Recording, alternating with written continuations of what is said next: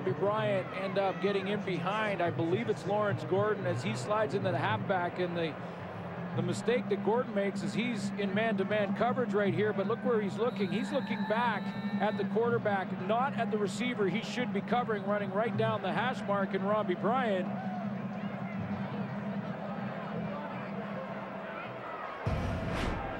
It's on 8-play drive, 71 yards. Bryant's got 2 touchdowns in the game, 7 on the year. And it's a 5-touchdown lead for the Calgary Stampeders. Kirkland with a flag down as he gets dragged down across the 30-yard line by Robert McCune. Well, you know you have an athlete when Robert McCune is making tackles on kickoff cover and is also a defensive end. And he's made a bunch. Came into the game with 10 special team tackles, just off the league lead. Right up there in sacks for this team as well, and will be in the rotation defensively as he comes on the field. Louisville.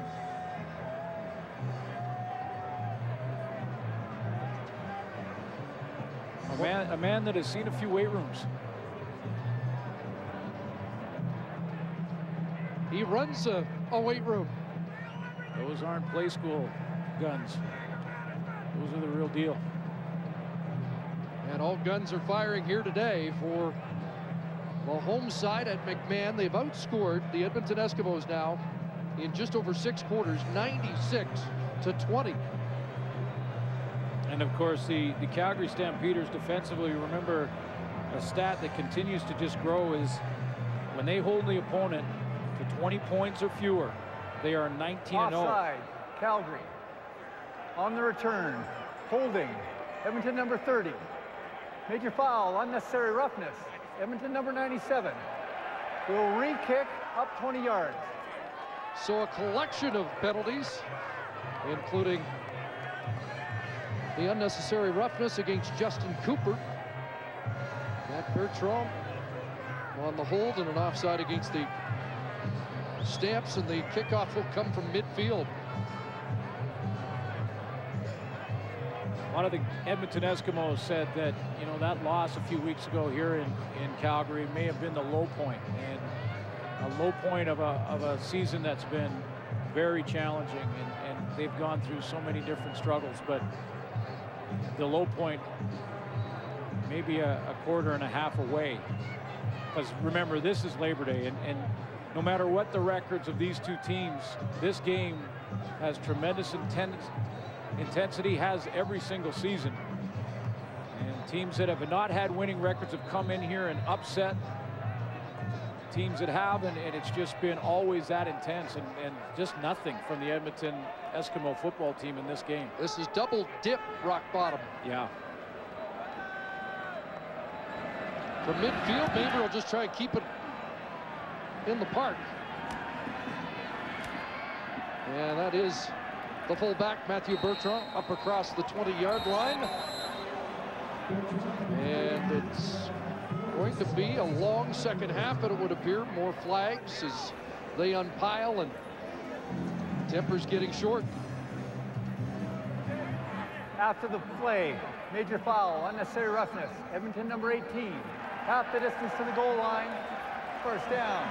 TJ Hill this time is called. Richie Hall is trying to get control of the troops. You know, and I know Richie Hall is, we've talked many times about coaches not getting outside of their personality and their, you know, their comfort zone of who they are as a person, but you almost think it's time for Richie Hall to lay down the law over there and just start to rip some guys who come off the bench and make mistakes like that, and they're now starting to throw punches when they're down as far as they are.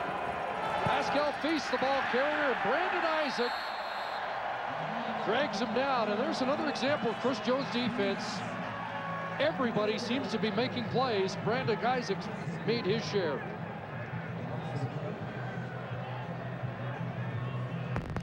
Well, he comes in the rotation, and that's the beauty of this, is that it's a defense that when you look through it, they really don't have defenders in the top 10 in tackles, but what they do is they do it collectively. I mean, it doesn't matter if it's Brandon Isaac on the rotation or we talked about Robert McCune. Personnel changes, the production doesn't. 2nd and 12, and there was movement on that line before the play got off. Chris Jones has changed things up a little bit where he now shows those different looks. Sometimes he'll put just one defensive lineman. Jock Climby talked about this at halftime. Procedure, Edmonton 59. Half the distance to goal line, remains 2nd down. Calvin Armstrong, the latest Eskimo infraction.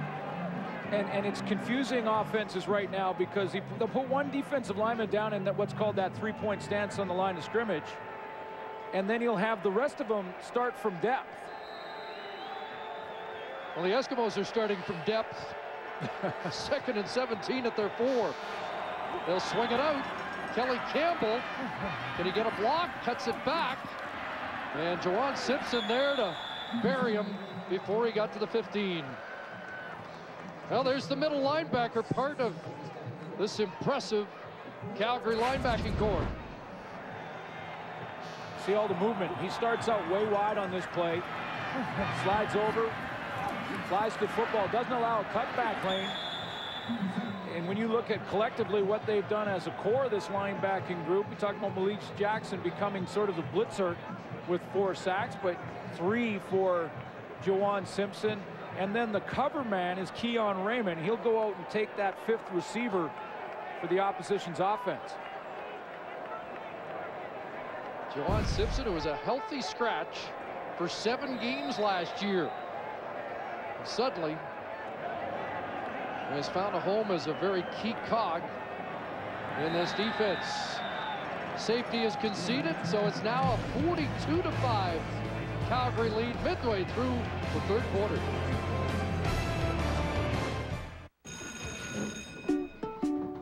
Pack up your trouble. Closed captioning of the CFL on TSN is brought to you by TELUS, proud sponsor of the Canadian Football League.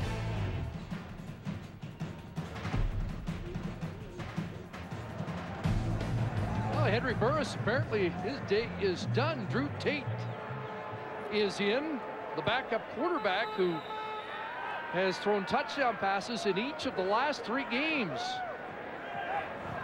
He's made some things happen himself, and so is John Cornish into the secondary as Cornish pounds it up to the 54-yard line. Untouched. I mean, where does John Cornish get contact here? Good block made right at the point of attack by Rob Cote. Chris, I think you and I could have picked up a 1st down through that hole. Let's not get carried away. 18 yards back into the hands of Cornish. Tries the right side, and this time it gets closed down as he crosses midfield. Let's take a look at what Henry Burris accomplished in just over a half tonight. Well, he started out by setting a milestone and moving into the top 10. Passing Dieter Brock with a nice throw right there to Kenyon Rambo. 41-yarder. Perfect pass on that one to Romby Bryant. Throw behind. Rambo's touchdown has been on the money, basically untouched in the pocket. League leading 21 touchdown passes on the year. Here's 2nd and 6, and Tate takes a hit down the way, and R.J. Franklin can't bring it in. Well, pretty much a perfect day for Henry Burris. And we'll be able to rest, and I like the decision. I mean, it's a no-brainer, really, but there have been times when coaches have gone with their starter longer. I mean, you saw the Montreal situation with Chris Leak. I mean, I know it was different because Adrian McPherson is their backup, and he was injured. But this gives, John Hufnagel a chance to get Drew Tate in the game for, some serious minutes. Valuable reps for him. Eskimos put some heat on Dales, but he gets it away.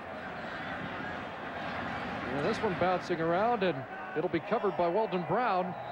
Randy Chevrier within that 5-yard restraining area.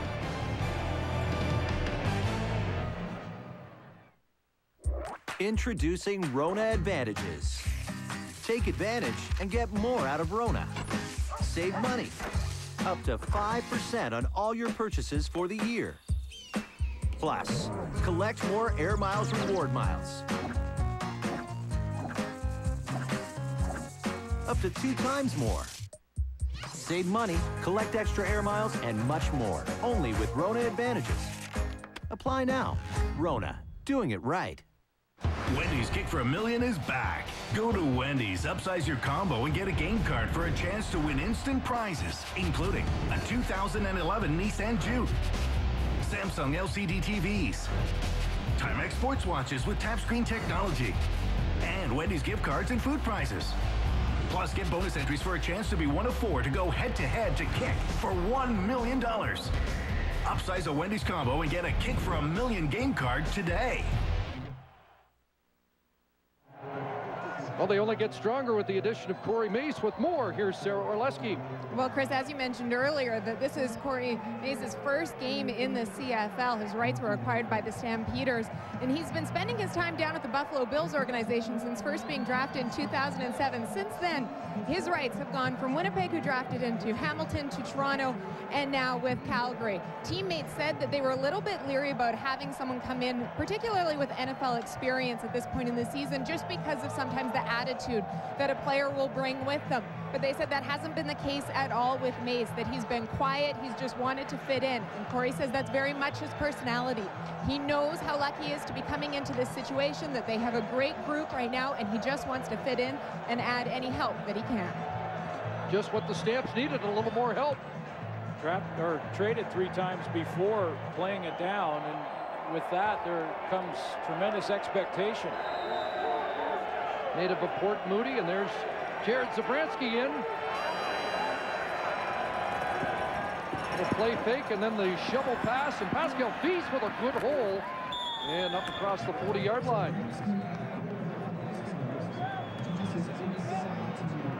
Might as well get Jared Zabransky some reps here as well. Even though quarterback not the issue in this lopsided game. Protecting the quarterback, more of an issue. Dropping passes from the quarterback, a big issue.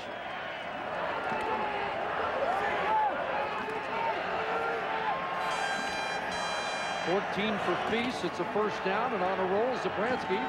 There's another one through the hands of Jamaica Rectors. It really is. And I mean, I hate to harp on the negative. We can move on, but it's been maybe the worst performance collectively of a receiving core all season long. That's the 5th drop by the Edmonton Eskimos, one turning into an interception for a touchdown, and a couple that have ended series. Boy, Fred Stamps can't get back too soon, can he? No question.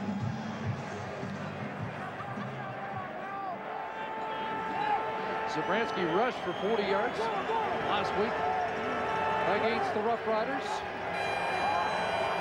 In a game where he did provide a jolt to the offense. This one downfield is going to be intercepted. Brandon Browner's got his second.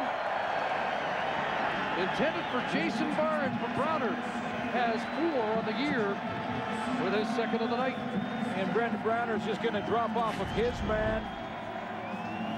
Oregon State, Brandon Browner leaves his man down there. He sees Jared Zabransky locked into that corner out over the top to Barnes, so he just vacates. He leaves his man and goes down. And inside, Corey Mace had a chance here for possibly his first sack. He was in a little bit of a race with Tom Johnson to get to that quarterback, but Zabransky got rid of it in time, and it's in the hands of Brandon Browner. 5 more giveaways by the Edmonton Eskimos. That's 33 giveaways on the season in this, the 9th game. Nick Lewis just got his 500th catch. This one from Drew Tate, and he throws the ball over to the bench, I think, as the souvenir. Well, there's a trivia question for a few years from now that will stump some people, because the automatic answer, of course, would be Henry Burris, but who threw the pass to put Nick Lewis at 500 in his career? And it will be Drew Tate. And this is 7th year. Speaking of consistency, Nick Lewis hits 500. Tate looks one way, and Now he'll pull it down and lunge ahead. He'll be short of the first down. And the punt team will have to come on. Nick Lewis is also on pace for a personal best in touchdown catches and has really become a leader, and a leader that teammates all week long have been asked about, and the word that kept coming up was unselfish. And you know, maybe Nick Lewis was fighting a reputation that he wasn't an unselfish player early in his career, and he has become the leader of this group since Copeland left to Toronto.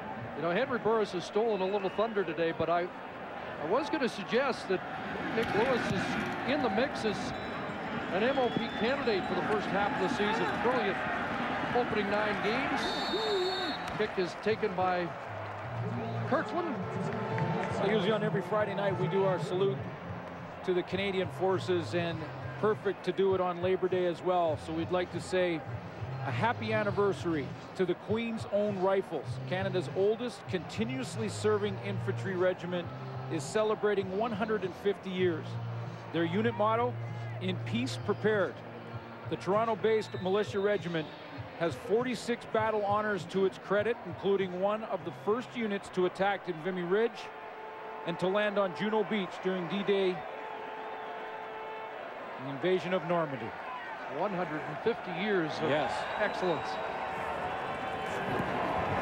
Here's Zabransky looking downfield, and this one is, well, Kirkland stole it back. Looked like Brandon Smith. No, it is an interception. We'll get a challenge in all likelihood. In fact, I think Kirkland's got the challenge flag and the ball after Brandon Smith looked like he caught it, and Kirkland came down.